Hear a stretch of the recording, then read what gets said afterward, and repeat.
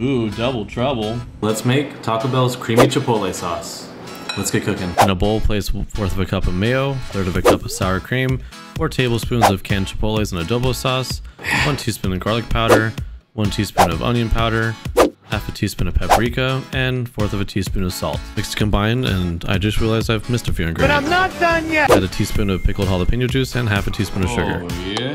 Boom, you got creamy chipotle sauce.